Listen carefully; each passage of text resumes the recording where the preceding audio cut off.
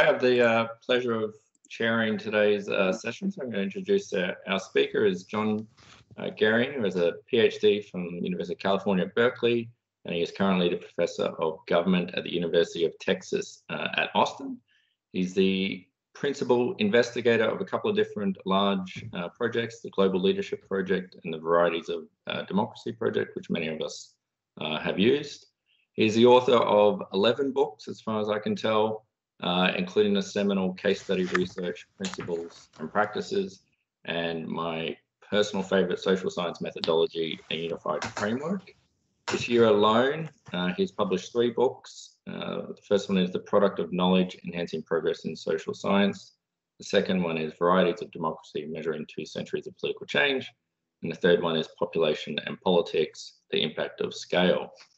His research has been published in numerous journals, including the American Political Science Review, British Journal of Political Science, Comparative Political Studies, International Organization, Perspectives on Politics, and World Politics, amongst many others. He is also the recipient of numerous grants from the National Science Foundation in the United States, Danish Council of Independent Research, the World Bank, and the Clinton Global Initiative. Today, he's speaking on the topic of The Deep Roots of Democracy, which is a book manuscript in progress. John has kindly sent me a copy of it. If anyone is interested in having a read and providing comments, please get in touch with me. So today, I'd very much like to welcome John, and he will speak for 30 minutes, give or take, and we'll open it up for questions after that. So John, I will turn the floor over to you. Well, thanks, Lee, and it's really a pleasure to get an opportunity to share some research with you. I'd rather be there in person, needless to say, but I'll take what I can get, and we'll just try to make the best of a somewhat odd, but I guess increasingly normal protocol. So as Lee mentioned, this is a work in progress, which is kind of advantageous for me, but maybe a little less advantageous for you in that not everything is nailed down, not everything is final, and I can really benefit from your thoughts on this. It's a big book. It's a controversial subject. I expect there'll be some provocative things that I'll say in the next 30 minutes. And, I look forward to the exchange, and in the interest of hearing what you have to say, I'm going to try to get through the material as quickly as possible. But because there's a lot of it, it means I'm going to speak quickly and take some shortcuts. And if I'm really leaving out some essentials, I'll trust that Lee will jump in and nudge me. But we may have to wait till the end to explain what's going on and to follow up your questions, because we don't really have the luxury of responding as we go, as one would normally in a talk. So let me explain a little bit about the motivation for this project. I've been working on democracy pretty much my whole career, and all of that time I've been focused on this modern era from 1800 or 1789 to the present. And yet when you look at this period, there really isn't that much going on.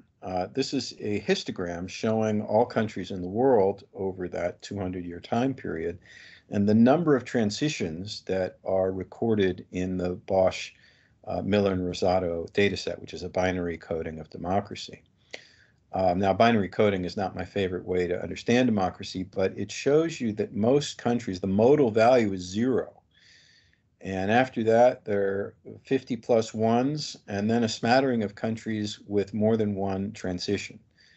And what that means is that even if one looks at the past 200 years, the past 2 centuries, there's not a lot of variation going on. The countries that were democratic a long time ago are still democratic, and likewise for autocracies. So if we want to understand variation in the world today, we need to stretch back further. And this is the period of time, the pre-modern era, that I want to, well, not exclusively that, but that really distinguishes this type of argument from the rest of the work that's been done in the field up until fairly recently. So here's an overview of the argument. It combines 2 major factors, natural harbors and European ancestry.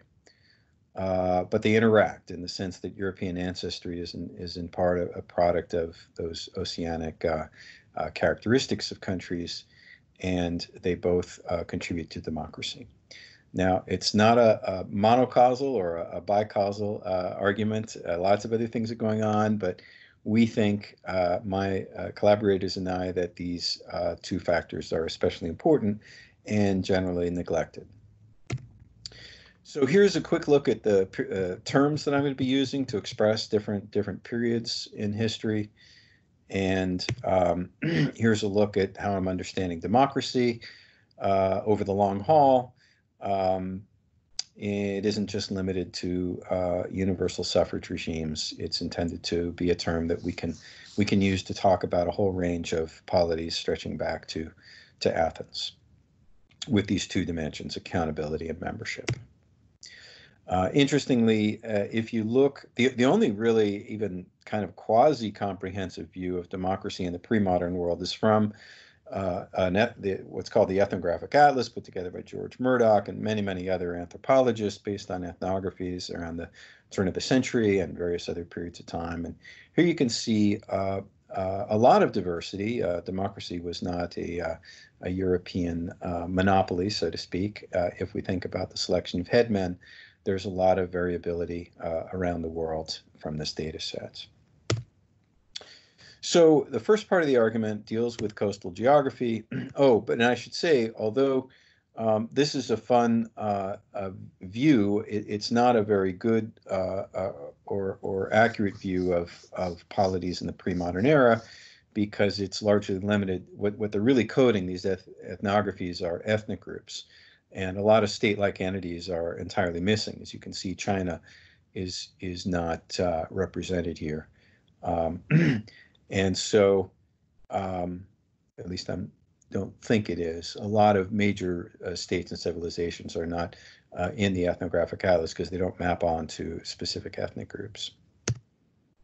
Okay, so coastal geography is about the geographic features of the world and how they have affected mobility of people and of goods and capital, and how that in turn has affected these five elements: economic development, the predominance of naval power over land power, the size of states, the openness of polities to foreign goods and ideas and immigration, and finally the ability of people to enter and exit, and the ability or inability of rulers to control their movements. And in all of these respects, we argue that harbors fostered factors or mediators that were propitious for democracy. More economic development, urbanization, growth of the bourgeoisie, predominance of naval power, and the argument here is that if your military strength is located in the Navy has less capacity and less interest for intervening in repression, overturning governments, and so forth, whereas a land power, a vast army, is very capable and oftentimes very interested in running governments. So naval powers tend to be less engaged and smaller in size, more technocratic. And the size argument is something that applies, I think, especially to the pre-modern era, where it was very, very difficult to involve normal citizens in politics from any perspective, but especially so if the state or empire was large. So small size was pretty much a precondition to any element of constitutionality or democracy, as we might use the term today. The argument about openness is pretty commonsensical, I guess. Harbor regions tended to be open to the world. They thrived on trade. They attracted a lot of immigrants from everywhere. They were melting pots.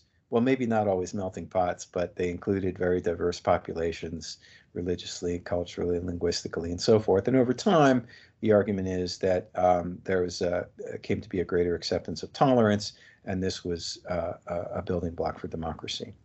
And finally, in a harbor region where people can come and go pretty easily, it's much harder for rulers to control people. So the threat of exit, which plays a big part in certain theorizing about regimes, it means that rulers need to treat the citizens with respect, especially those citizens who have a lot of capital, which is very mobile, especially if it's rooted in trade, which is a mobile factor, as opposed to land, which is not. So normally I would stop and say, are there any questions? But I realize I can't do that, so I'm just going to plow on as if everything that I just said were perfectly clear. So let's take a look at the history of ocean travel. Here's a one attempt at constructing a chronology, and as is pretty obvious, ocean travel arrived at different times in different parts of the world. And by this, I don't mean one-time migrations. I mean continual back and forth travel that is conducive to trade and ongoing immigration. So we're talking about a long-term process, but it doesn't have the same a long history or as long history in every part of the world. Moving to the contemporary or the modern era, early modern era, we can map the increase of maritime activity across a whole bunch of different dimensions. This set of statistics focuses on Europe. Here are some statistics that are global in nature, looking at the carrying capacity of ships, the size and speed of those ships, and the share of trade that was carried. The share of GDP that was composed of exports. And since almost all of those exports were carried by water, that becomes a good marker of increasing shipping activity. Let's see. So how do we measure this concept of a natural harbor? Well, we start out with a resource called the World Ports Index, which has been published every year since 1960 or thereabouts, and which offers a typology of ports. And that's what you see before you is a whatever 6, 7, 8, 9 part typology. And the check marks in the final right column indicate those categories that we regard as natural. And by natural, we mean that they are ports that were situated in a particular place because that place was propitious for constructing a port. And if our classification is correct, over half of the existing large ports around the world have one of these natural characteristics: coastal natural, river basin, or canal or lake.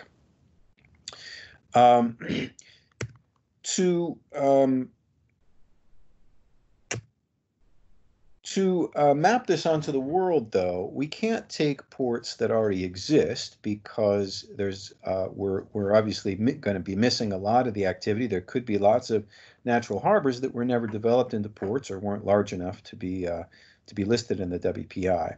So what we do is, and we've experimented with different techniques, but the technique that I think we're going to stick with is one that looks at the squiggliness of the coastline and uses this classification as an outcome, and different squiggly lines, if you want to say degrees of squiggliness, and the lines that constitute the coasts of all the continents of the world, to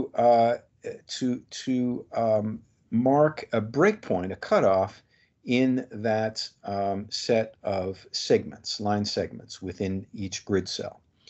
All of this is based on 50 by 50 kilometer grid cells, at the basis of the PRIO grid cell data set, GIS data set.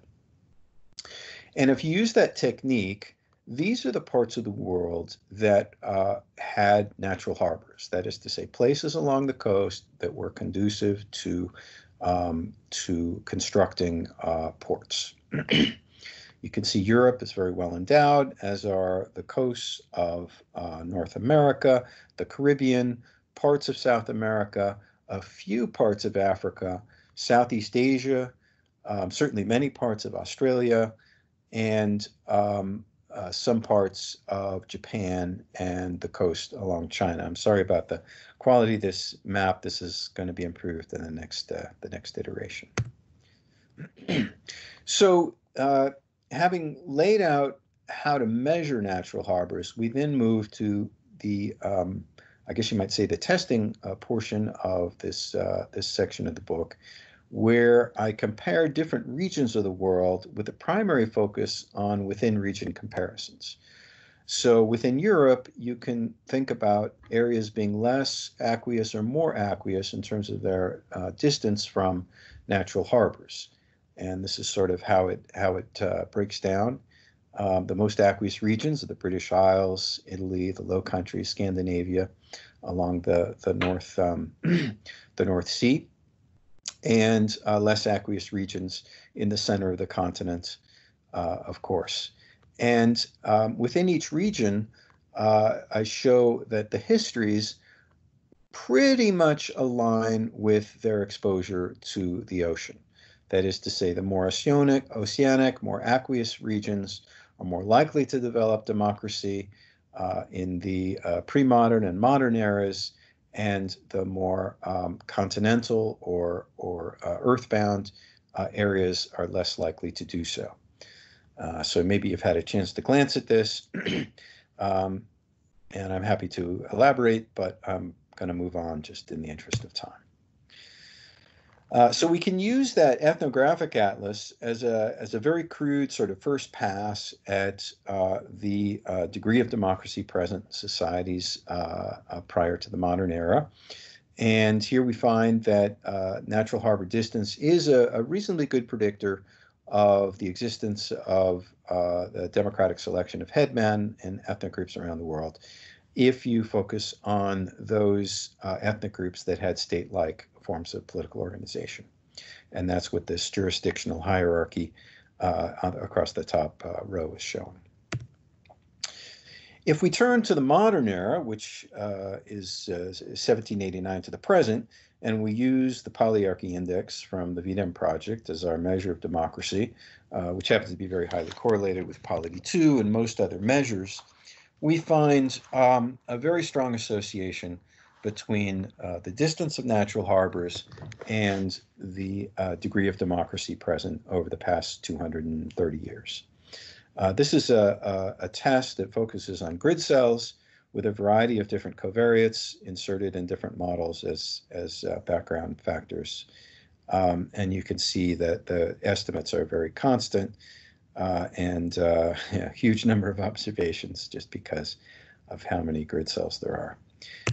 Here we turn to countries as units of analysis. We run the same type of specification test, although in this case we have a lot more covariates that we can use in these models. And again, the results are very strong and fairly consistent if you look at the size of the estimates across these different models. See that all of these models have year fixed effects, and the standard errors are clustered by country. If we want to know how big an effect it is, we can look at predictive margins from the benchmark model, and you can see a modest, though I think not trivial effect. As distance to natural harbor increases, your predicted score on the polyarchy index goes down, all other factors being equal. So here's a look at variations in this model through time, and we find that the predictive power of natural harbors in this benchmark model increases over time.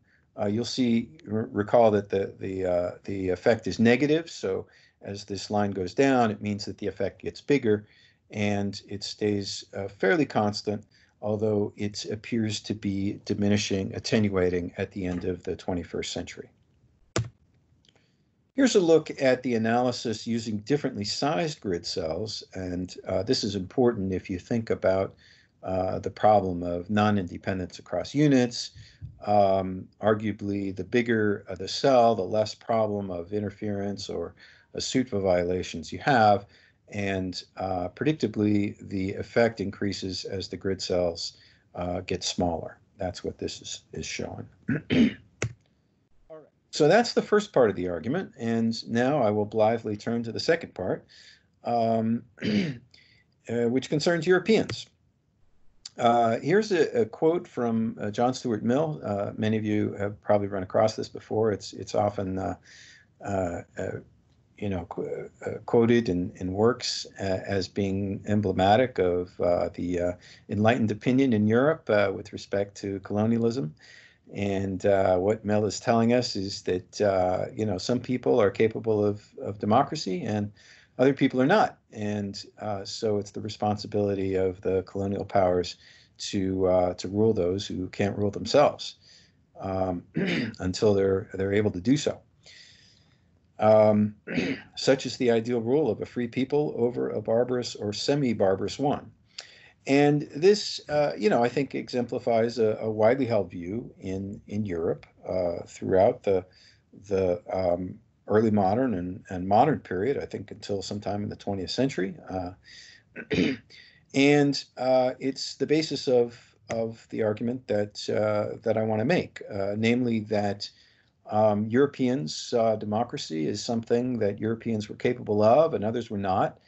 And therefore, it was their responsibility, and conveniently, it was in their self-interest to institute democracy where they were a majority, but to limit the involvement of non-Europeans in those democratic arrangements around the world.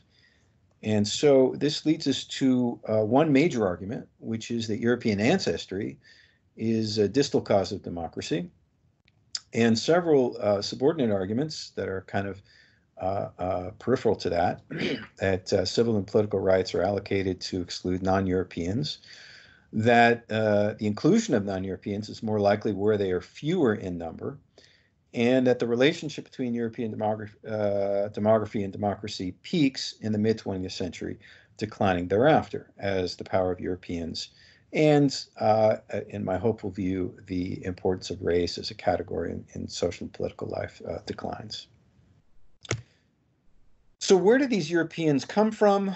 Well, the variable that we try to measure through time in every country and semi-autonomous unit, colony, back to 1600 is, we call it European ancestry. It's simply the share of the population that shares ancestry in Europe.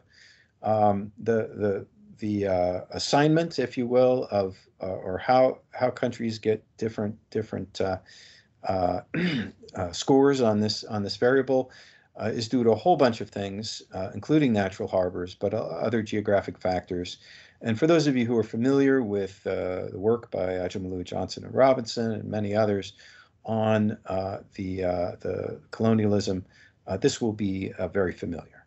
We're not breaking new ground here. Here's a set of maps that show our measure of European ancestry through time, beginning in 1600, 1700, 1800, 1900. And we have maps for the 20th century, although it doesn't change too much. You can see, I think, a fairly predictable and familiar transformation here as Europeans spread throughout the world, but not evenly. And this is what we're going to use to predict democracy across different periods. Here's a look at at a histogram of this variable. You can see a mode at zero or pretty near zero. Lots of parts of the world, much of Asia and Africa has close to zero Europeans. There's another mode at the other extreme, places like North America and Australasia, and the rest of the cases are in between. Now, you might be thinking that European ancestry is pretty similar to colonialism, and it is and it isn't. If we take the most common measure of colonialism, that is to say, a common measure in terms of predicting democracy and economic development, which is to say colonial duration in years, we find a pretty loose association. And that's illustrated here on the scatter plot. So this is not just a replication of the standard argument about colonial duration leading to development. If we look at this relationship within empires, and I have a whole chapter that's devoted to the British, Spanish, Portuguese, and who else? I guess those are the main empires that I deal with. Here's an attempt to deal with it statistically. So we're isolating the world of countries to those that were parts of the British Empire in Model 1 and were parts of the Spanish Empire in Model 2. And the predictor here is European ancestry. You see a strong relationship, even when we limit the sample to these subsets, presumably, similar political arrangements in other respects. So, in other words, the British colonists saw fit to govern themselves in places where there were lots of Europeans, but where they were a small minority, like in most of the Caribbean, they thought, hey, this is not such a great idea. In fact, why don't we just remain part of the mother country? And this next slide is showing how the share of European ancestry is actually a pretty good predictor of year of independence. The alacrity with which countries militated or agitated for independence and were able to achieve it. There was a noted resistance to independence on the part of colonies where Europeans were a small minority because they didn't want to be subject to majority rule.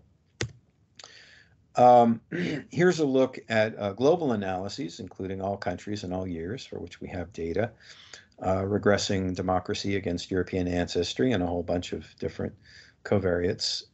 And you see a very strong and consistent result here: more Europeans, more democracy. Here's a look at some sample restrictions, some subsample analyses showing the same basic pattern in all parts of the world, although with some variation in effect. Here's some instrumental variable analyses using different factors, mostly geographic, as instruments for European ancestry.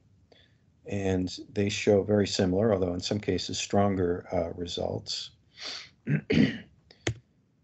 And here's a look at predicted values from the benchmark model. As the European ancestry increases, the predicted value of polyarchy also increases. If we run these analyses in a rolling regression through time, we find increases up until the mid to late 20th century, followed by a marked downturn. And that's consistent with our expectations. The final section of the book is devoted to alternate explanations, and I won't have time to run through all of this, but I do want to show you a little bit about how our variables stack up against others that you might think are similar, or at least similar in their sort of class of explanations. So here we look at geographic factors. And you'll see that most of these, in the first column, we're just showing bivariate models. So these are 14 separate models. And in the remaining specifications, it's each column is a separate model. So what you'll see here is that only two factors amongst all of these geographic predictors are robust in the predicted direction. That's natural harbor distance at the bottom and temperature at the top. Both are negatively correlated with democracy. And temperature is highly correlated with tropical, distance from equator, frost days. These are all sort of measuring the same thing. And that's part of a story that I think is very well known from the work of Jared Diamond, AJR, Jeffrey Sachs. There are a lot of reasons to imagine that climate may have affected long-term development and also political development. But this is showing us that there's another factor that no one's really talked about, and that's natural harbor distance. All right, getting to the end here. And this slide is looking at predictive power for these two factors, temperature and natural harbor, and showing that, at least in the contemporary era, their effect or the amount of variability in democracy that they're able to explain is fairly comparable. And now we turn to the European ancestry variable and its the other modalities of European influence, where we can count European English colonial duration, European colonial duration, indirect rule, Protestants, Catholics, European language, as sort of rivals or maybe different ways of measuring something similar. And you'll see that here there are also two winners, so to speak, two factors that are very strong and robust in all the tests that I've been able to run. That's European ancestry and Protestants. Protestants, for those following the literature, got a lot of attention recently from an APSR article by Bob Woodbury, who lives down the street from me. And I have no particular reason to doubt that argument. Well, maybe some reason to doubt it, but the empirical results are certainly very robust. If we put those two together, those two European influences, and we look at their potential or correlation with, or potential influence, actual correlation with democracy through time, we see this this interesting graph that shows a peak in the early to mid 20th century and an attenuation thereafter. And maybe that's an accurate representation of the impact of Europeans on democracy through time. It kind of fits with my expectations. I'll leave that for commentary.